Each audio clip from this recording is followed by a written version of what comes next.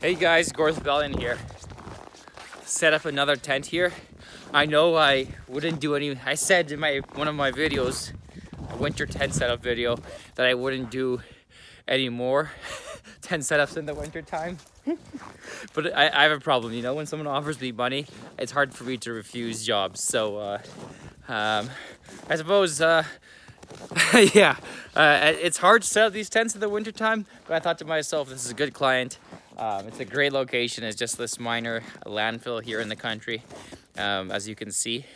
And I mean, there's no one here to bug you. There's power, there's porta potties. They're just really simple. The price was right, and there's ample space around. We could tie into these concrete blocks, so it's uber easy.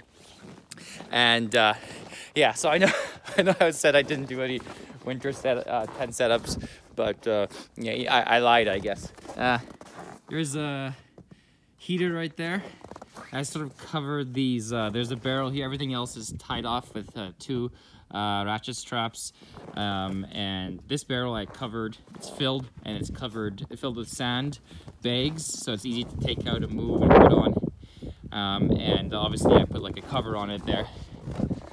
Heater, a couple of propane bottles back here.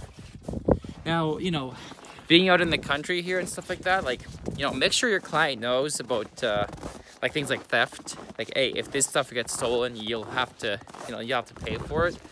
And that's one tip. The other tip is I always try to set up a day early, just in case something goes wrong, you know, you're covered. You can figure things out and make sure everything is good for the next day. Yeah, fabric, super difficult to stretch out in the winter time. Tent Guy and other entrepreneur stuff recommended this like tool to put the fabric, the canvas fabric on each corner, and we fashioned something like that, and it works. It works fantastically. So check out his channel. I'll link a description in the below, and I'll also link that video that he had about that tool in below, because it's fantastic when you're setting these tents up, especially when they're new or in cold weather. Anyway, guys, yesterday we tore this tent down from another location. Check out the temperature.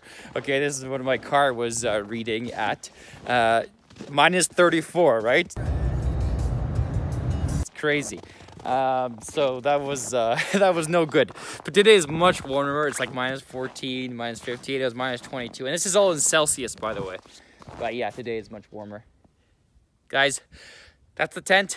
20 by 20. It's fantastic rental. Take it easy, guys. Let's get some business done. See you later.